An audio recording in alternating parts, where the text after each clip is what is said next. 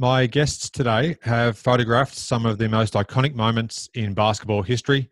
They both started working for the NBA in the mid-1980s and continue to document the league's history to this day. Andrew Bernstein and Nathaniel Butler, thanks for joining me. Absolutely. Thanks for having us, Adam. It's a pleasure to have you both on. Now, just for some context, Andy, you previously guested on the podcast going back a couple of years now. It was a great conversation that we had about your history in photography and working with the NBA. But Nat, do you mind just detailing, I believe if my research is correct, you've been at every NBA All-Star game and NBA Finals since 1986. Is that correct? Yes, every one since '86. Wow. I started when I was 13. They had no labor laws then. I was going to say you look almost too young to be able to do that, but I don't know. Well, you know. It's fantastic. So, when do you first remember meeting one another? Is there a story behind your first meeting? There's a photo that I'd like to show in a moment, which I've found online, I believe through the B&H photo. Perhaps there's a great photo that I hope to share in just a moment. God help us. You know, I don't remember that initial meeting, Nat. Was it, it was through Terry Lyons, our dear friend. I know that. He made the intro. It's funny. I don't remember specifically. There you go. But I think it would have to have been '86 All-Star in Dallas. Dallas. Yeah, I think you're right. I think it was. And then got to know each other better during '86 finals, right? Because it's not as hectic, and then you have an off day between games or something. And that's when our friendship first started. Was who was in the '86 finals? Boston and Houston. Boston. Right. Yeah. Right. Yeah. What's the story behind this photo here? Can you recall actually what was happening on that day, or that's just one that was taken in amongst a whole flurry of things? That's a lot of years ago. Yeah, I don't remember what was happening that day. I mean, wearing one of the original NBA shirts. That's for sure. Fantastic. And, it looked like a locker room in the background or something, but it was some shoot that we were doing. That's a great photo. How do you feel looking back on it all these years on? Well, nice to have been young once, right, Nat? That's a lot of games between the two of us since that photo. That's for sure. That's a fantastic. We were truly partners in crime. I mean, we still are, but you know, it was just Nat and I for a long time. I mean, really, until we had, I don't even know who the next person up was. Jesse came along much later, but maybe I started bringing Barry or something, or Garrett. But you know, Nat and I would just do all these big events, just the two of us running around like idiots with, you know, didn't know which end was up. And obviously the way that photos are now, the whole digital age has come to be. It's a completely different scenario between how things started back in the 1980s when you were doing things on film. I believe we did chat about it, Andy, when you guested on my podcast a few years ago, but Nat, when was the approximate time that you would have converted to be all digital? I know that Andy tried to hold off for as long as possible, if my memory serves. When did you change over to let the digital age come in? You know what? Same with me, because I loved how the film looked. I love that we shot with the Hasselblad, the 2.25. It just mechanically, it's a beautiful camera. The different lenses were beautiful. The film was beautiful, but the needs started changing, you know, and people needed the material. You couldn't shoot a game and wait 3 hours at the lab to get the film processed. You know, times were changing. But it was 2003, and that was a big deal because of the class of 2003 with, you know, LeBron, Wade, Melo. Like, that was sort of the next generation of all these young stars. So through the course of that season, we started, you know, switching to digital. The original digital stuff was not great quality, so we had to I didn't want to go backwards in quality either. Right. But by then, it was starting to equal film. Mm-hmm. Yeah, I mean, the original digital cameras were like gigantic, and they weighed, you know, I don't know what they weighed, 15 pounds, and the files were tiny and terrible. So it was. I mean, I didn't honestly believe that it was ever going to catch on, to be honest with you. So, but you know, you talk about the 2 1/4. I mean, this guy right here, my buddy, was truly one of the, if not the best, one of the best of the Hasselblad guys. I never really got the hang of it, honestly. I mean, I was good with it with remotes, but the handheld thing, I just could never really feel comfortable with it, honestly. And that, I think from day one, you did. You know, I just loved it right from the jump. Yep. So, with in terms of current day, as far as what we've been happening during this really strange time that we're living in at the moment, just yesterday, the 10-part docuseries, The Last Dance from ESPN, concluded, and clearly your respective lives behind the lens are reflected in countless moments throughout those 10 episodes. It was an incredible series. I just absolutely loved it. I'd love to know what your respective thoughts are on that. And is there a particular moment or a takeaway from any episode that particularly stood out to you above all others? You want to go, Nat, or you want me? No, go ahead. Go ahead. Start. Well, I think what stood out the most was just how epic that run was. I mean, we were there from the beginning. Nat and I shot Michael Jordan, you know, as a rookie. So we were around his whole career. But that run of 6 championships in 8 years, man, it was just something else. And then, you know, it's kind of fun to see each other and all our friends and all the people we've worked with, you know, in front of the camera, behind the camera, you know, throughout the series. That's been great. But the one moment that I really want to point to is really the last shot. I mean, the last shot just kind of summed up everything for me in terms of teamwork, all of us, you know, really going for one goal, which was to get that definitive picture, which of course now lives on. I mean, I don't think we knew at the time the significance of it being the last picture of The Last Dance, you know, but you know, that's what it's taken on, and I'm happy to have been part of that. What about you, Nat? That's fantastic to hear from Andy. You know, similarly, in the moment, not to equate yourself with one of the athletes, but you're in the moment, so you don't really have time to think about things. Yeah. You're working hard and trying to do your job, and not really don't really allow yourself to get caught up in the moment. You can't be caught up in the moment. You have to keep doing your job, you know. Yeah. And it is fun, you know, 20-some years later, to look back at things, because you have a lot of memories. We have a lot of friendships with team personnel, league personnel over the years. And I've loved it, just like everyone else, waiting for the Sunday night to look forward to watching it. It's been special for me because I've been watching with my 2 boys, because they were too young to remember. And that, just as a parent, as a basketball fan, again, like everyone else sitting on the couch watching it, it's been an awesome experience.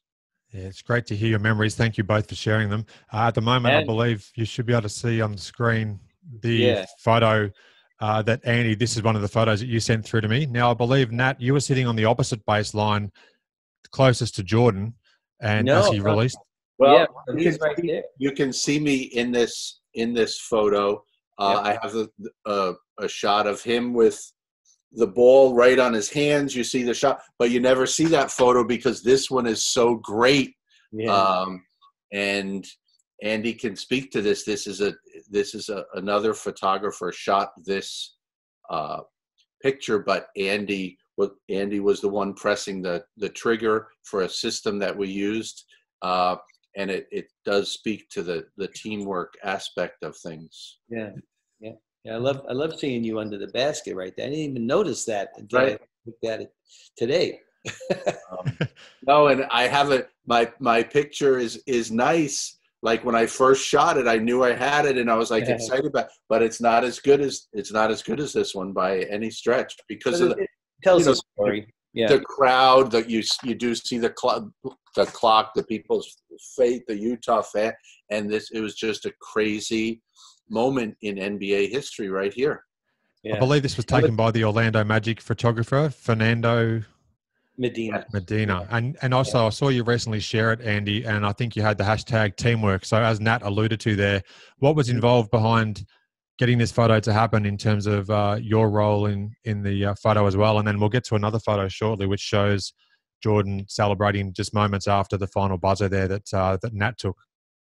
Yeah, well, not meaning to get like too photo technical about it, but we back in the day, and we still actually employ this system of these radio units that are attached to cameras that are remote cameras. So if you look really closely at this picture in the backboard, you'll see a bunch of cameras there, and those are all controlled through this system. And the cameras are all tied in to a single strobe system, which are these giant flashes that are up in the ceiling in the catwalk.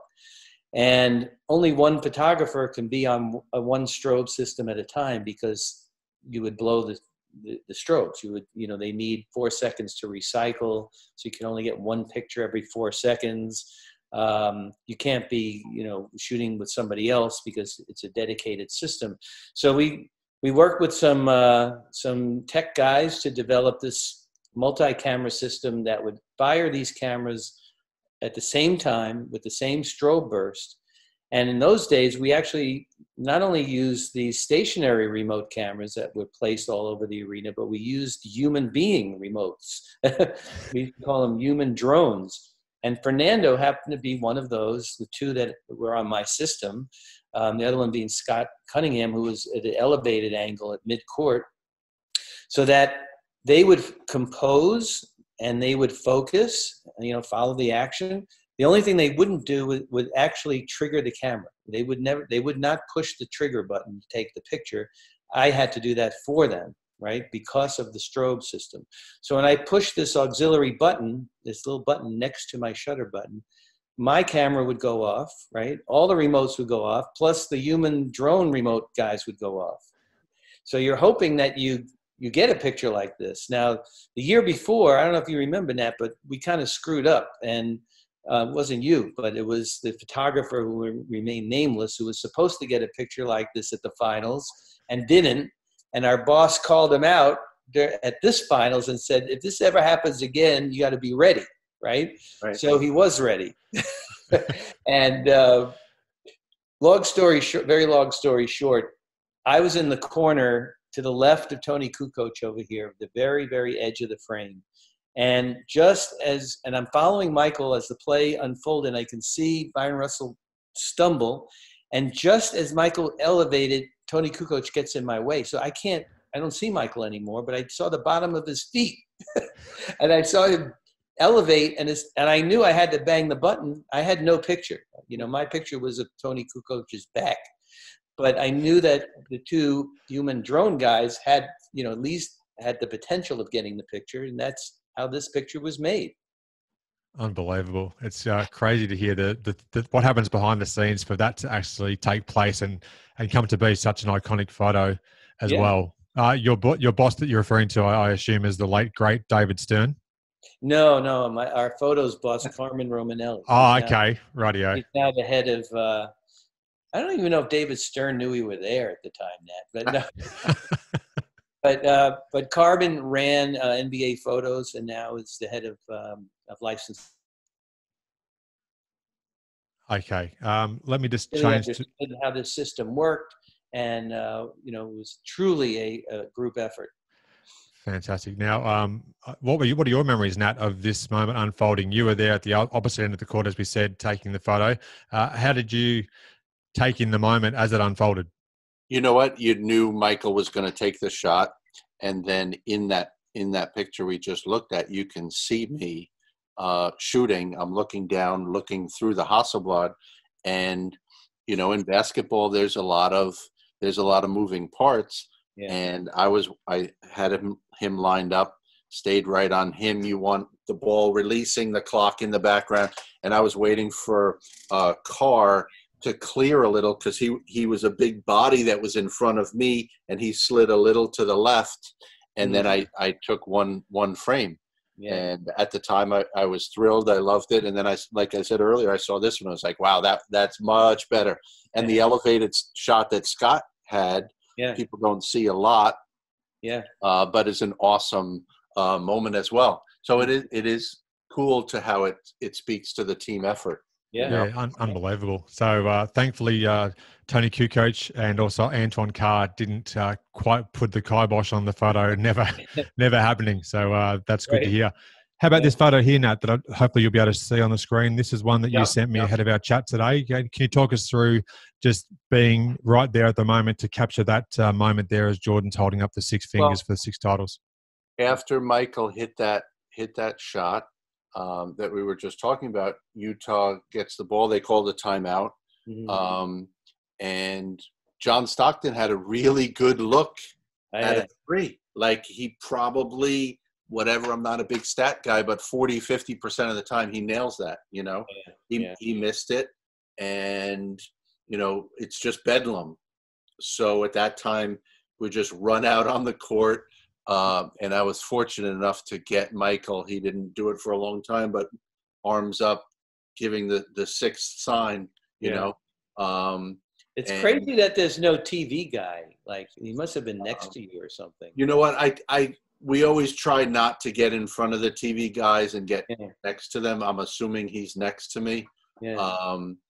And like just sort of one of my favorite shots because it says it all, Yeah, I love that. And that was his last hurrah there. Yeah, remarkable. What did you do, Andy, after the final buzzer went? What were your motions in the following seconds? Do you recall? I don't remember, honestly. I know I ran out on the court. I haven't seen any of my photos from the court like ever, so I don't know. Maybe stuff didn't work. You're depending on a radio to trigger strobes, and once you run out on the court, back in the early radio days, it wasn't very dependable, It was crazy because it brought back memories watching the doc, because after they win, they do the trophy and we're shooting all that stuff. They went into the locker room for a little bit, which we were back there and got some really nice moments. But then they never showered or never took off their jerseys, and they showed that last night in the doc. They hopped on the bus. I thought it was very cool, by the way, Karl Malone getting on the bus. Congratulate them. How difficult that must have been for him. I don't remember that happening. Crazy show of sportsmanship. I remember being on the bus. Then I got off the bus to go break down all these cameras. You guys continued on with Michael up to his suite. And they showed like playing the piano and singing, and then and it's unbelievable. And he's still in his jersey. He's still got the champagne soaked jersey and T-shirt on. It's crazy they didn't take a shower. That's crazy. It's also crazy that they didn't fly back to Chicago that night because the game ended early. Michael had that line when he comes out of the arena saying, "Oh, it's still light out. I could play some golf now or something." Well, I think you have a little little post game activities planned. You don't want to get right on the plane. You want to enjoy that as long as you can. Yeah. Can you talk to that moment up in that hotel room, Andy? Because in the background of those shots, you can see yourself there taking photos. Yeah. Did that sort of bring back some great memories for you at that time, or what can you tell us about those? Yes and no. Our boss at the time, Carmen, said, "All right, you got to go to the hotel and just find where they are. If they're having we didn't know if they had a ballroom or it's going to be on their suite level or whatever." So I get over there, and I don't know how I found out, but I knew that to go up to this one floor, which they had the whole floor. And once I get off the elevator, it literally reminded me of being back in college, like dorm, crazy party central, like champagne bottles everywhere. This is a true story. The first room I walk into, It's got Dennis Rodman and Carmen Electra in there, drinking and having a great time. This is the craziest scene ever. And then I'm hearing a lot of commotion down the hall in the presidential suite, and I go in there, and it's packed. And Michael's in there sitting at the piano,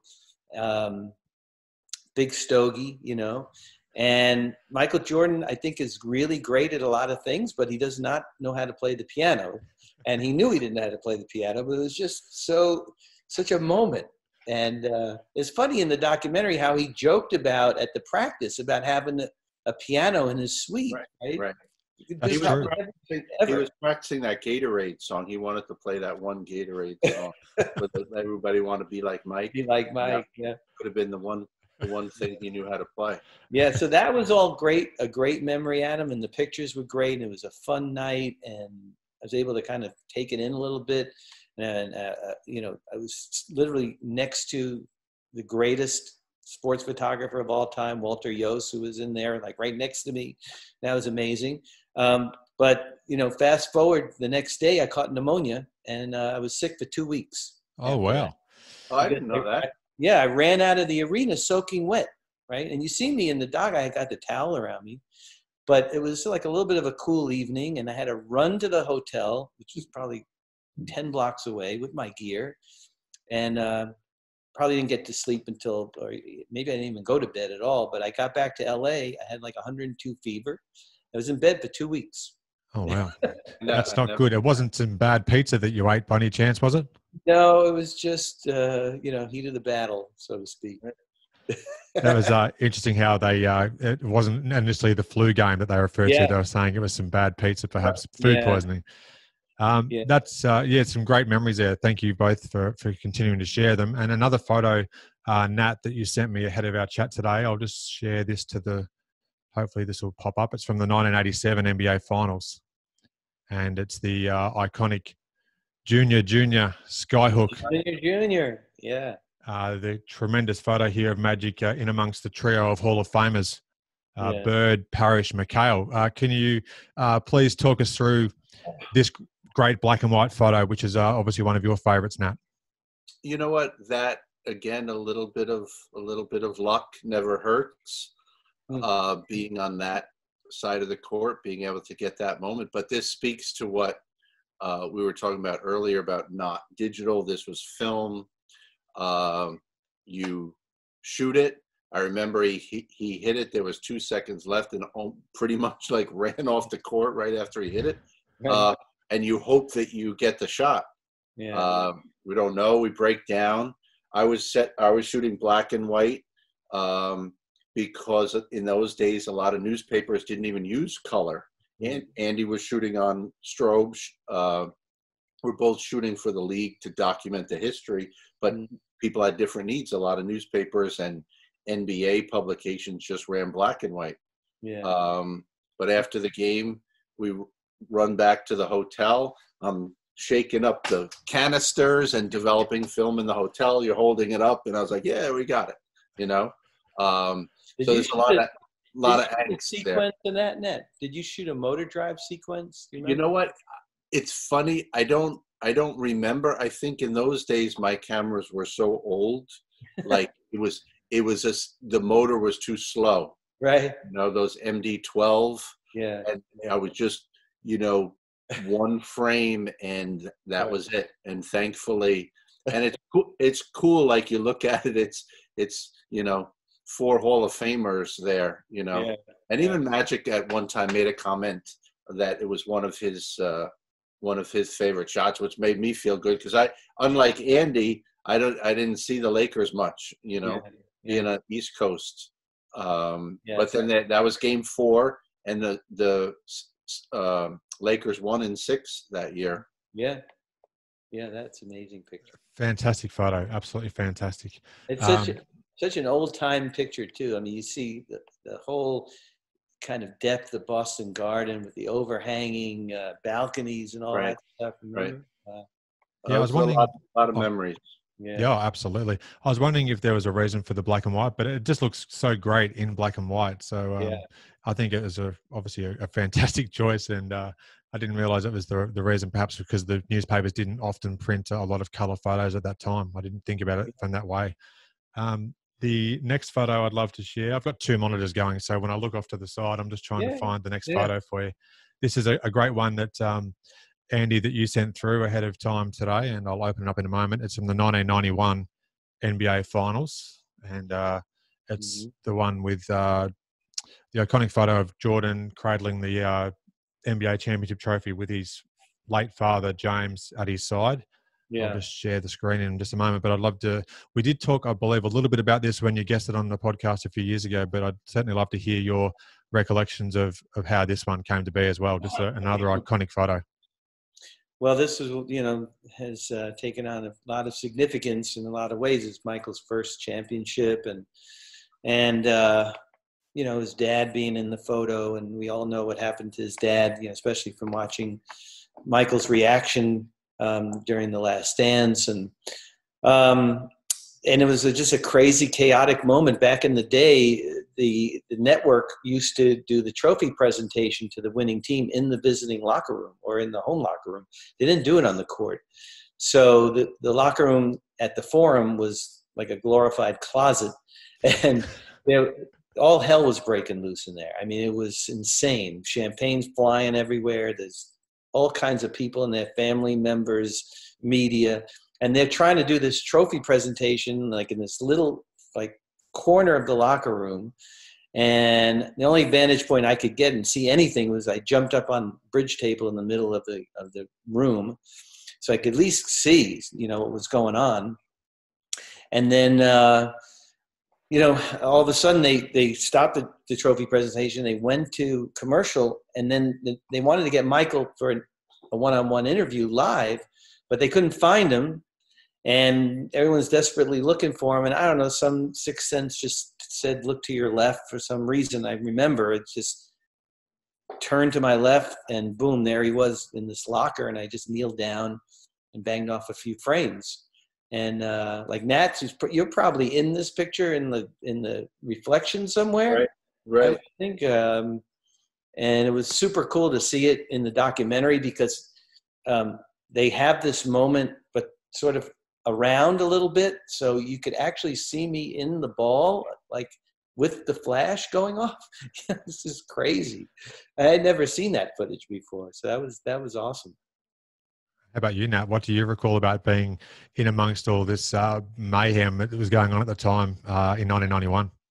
You know what? To Andy's point, it is very chaotic, and you have a job to do. You have to document it, but you have to give people space, and there's TV cameras in there, and they're usually the priority. But I was right on the other side, and there was a moment of him alone with the trophy, and his mom was in there as well. Yeah. And it was just pretty, it's pretty special, and then, like you said, you have the opportunity to look back over time and realize that we were pretty fortunate to be able to document that for sure. Yeah. I mean, that was the beginning of the last dance. Literally the beginning, the first six. Yeah, so. Remarkable. It's just fantastic to have this opportunity with you both to share this. Thanks again for your time. Just another photo or two that I may have before we sort of put a bow on this conversation. It's been great to speak with you both. Let me just find the next one. I think this is the only one we haven't yet spoken about. And this is a photo of the late, great Kobe Bryant that, Andy, that you sent through. And I'll just share the screen here so we can all see it. This one here is an incredible one where he's you've got it right up close here as he's about to throw down a monster dunk. Well, people probably don't know or maybe don't remember as much, but the young Kobe, like the pre-Mamba, was like a dunking machine. I mean, that kid would you'd probably get, I don't know, 5 or 6 dunks a game out of him. Not all of them as spectacular, as this one turned out to be, but this is probably the first year at Staples Center, I think. So it was probably the 99, 2000 season. It's against New Jersey. It was a regular season game. And one of the things Nat and I would always set up would be a Hasselblad camera with a wide angle lens through the glass of the backboard. And this happened to be shot with that. And you can just see the difference. I mean, I don't think you have to be a photographer to really see how deep this picture is and how it just is a different look than a digital 35 millimeter picture. I don't know. It's hard to describe. It's crazy beautiful to freeze that moment. Yeah. You realize how hard he's throwing it. It's frozen. The Yeah. bead of sweat on his face, his expression. Yeah. That's a timeless classic Crazy. photo. And, what was crazy too, Adam, was that, we were shooting film. So obviously your roll of film has, a finite number. And these Hasselblads, you could only get film that shot 24 frames. Sometimes it was 12, but we had these film backs that shot 24 frames. And you had to kind of sort of remember in your head how many remote pictures you took, because you couldn't change film until the quarter break. So, end of first quarter, halftime, end of third quarter, you just can't be bringing ladders out there, during a timeout and stuff to change film. So, sometimes we couldn't change film at all. Some arenas in the catwalk, for example, you set the camera up and you had 24 shots. That's all you got, because they wouldn't let you up in the catwalk during the game or let your assistant up there, So, that was something that we always had to be very conscious of. And going back to the Jordan last second shot, I was thinking about that today, that who knows where I was on the film counter at that point. Could have been the 36th shot for all I know.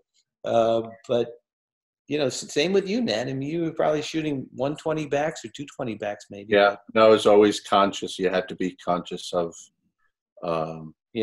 the count, and often most of my arenas you couldn't change. It was 24 for the entire game. Yeah, they wouldn't even let you go out at halftime. No. Yeah. But well worth it. You get a shot like that, well worth it. Yeah, for sure. Unbelievable. Just a remarkable array of photos that we've had a chance to chat about today. And thank you very much, both of you, for your time. Would you like to just briefly talk, Andy, to your book that you released, Mamba Mentality? I'd love for you just to briefly talk about the involvement that you had with of course, Kobe, and your very close relationship that you had. Do you mind just talking about that for just a moment, no, please? of course. No, I was very, very fortunate to be the Lakers photographer when he was a rookie in 96. And by then, I'd been in the league for 13 years. So kind of within the organization, I had built some trust and a relationship, with Pat Riley and Magic and Mitch Kupchak and Jerry West and, everybody. So, he had been, I guess, following my photos as a kid, as well as Nat's photos, a lot of people's photos, because he was just, a student of the game. So he said he knew who I was. He recognized my pictures, and we just hit it off from the beginning. He was a very, very unique kid at 18 years old, very focused and driven and incredibly curious about everything all the time.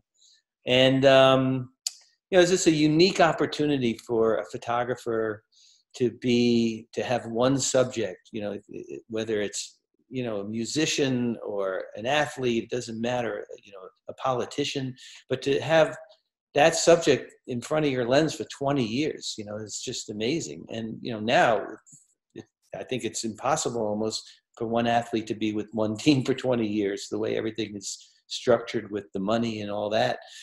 But, I was very lucky to have taken his first professional picture as a Laker, his last, and, a lot of them in between.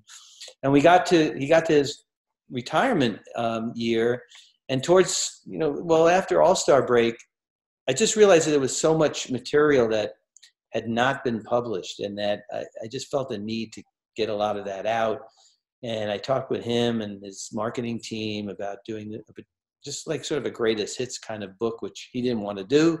He wanted to do a book with me, but he wanted it to be a book where he teaches about what it really meant to be the Mamba and break his own game down, and his process and his craft and everything he put into becoming who he was. And you know, it was a gift. I mean, it was a real gift from him to allow me to be able to illustrate that with my pictures. And you know, what's just amazing now is the book is continued now, you know, with his passing, to be a bridge and to be a connection between those of us who knew him and were around him, but even, you know, the young generation and fans who were great fans of his and now trying to teach their kids about him. And very thankful that we had the opportunity to do the book together, and that now it sort of lives on and preserves his legacy. Yeah, beautifully said. And also you were able to get Kobe on your podcast too, Legends of Sport. Yeah. Was it a two-part? I think it was a two-part episode.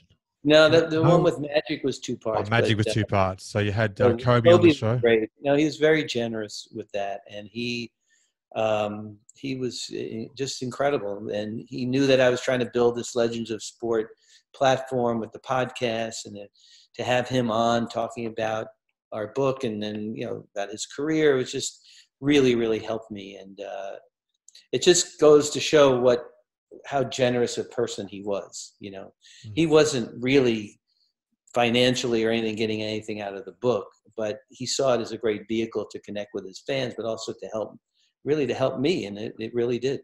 Yeah, that's wonderful. And maybe just one last question for you, Nat, before we do wrap things up, if you don't mind. You were mostly based on the East Coast as far as your photography years over the decades. How was it covering maybe the New York Knicks? I know you're a New York fan and you attended St. John's. What was it like to cover those Knicks and sort of see some of the struggles they had against those epic matchups in the playoffs with the Bulls, and just that whole 1990s where the Knicks were such a fascinating team to watch in the many incarnations that they had? You know what? It was really special. And one thing about this Jordan doc that some of the younger people will now realize is, yes, the Bulls won 6 titles, but it was not easy. Like, they didn't roll over people. Like, they had battles they had lost to Detroit. They finally beat Detroit, but they had battles. The Knicks had win it. You know, the Knicks were up 2-0. They'd come back, win a series. Those Indiana teams were really good. Yeah, you know, the game 7. They won. Yeah. You know, there's a fine line. Utah, Michael hits that shot against Utah. They won by 2 points, I think. It wasn't like they were there was one crazy blow. It wasn't like they were blowing people out and sweeping. And it's cool because you realize then you have more of an appreciation because of how difficult it was. Those Knicks were a bounce here or a bounce there, and the Knicks would have been there. Indiana could have been there, you know. Right. So being there in those moments, the Garden is a special place, always has been. So it's been, it was really fun for me to do that.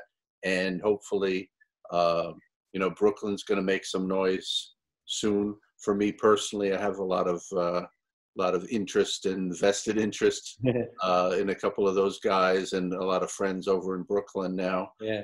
So I'm really looking forward to getting back to those big games. Yeah, for sure. Yeah. Well, it's been a pleasure to have both you gentlemen join me today. It's been great to have a chance to speak with you both. Your collective experience is just astonishing between you over the decades. So it's been a real thrill. And I'll make sure I include links to both your respective Instagram accounts where you've been sharing some wonderful photos, particularly during this pandemic we're living through. Please stay safe as we try and work our way through this. And just one last time, thanks again for chatting with me today, to both of you, Andy and Nat. No, thanks for having us, Adam. I really appreciate it. Yeah, thanks, Adam. Great to see you, man.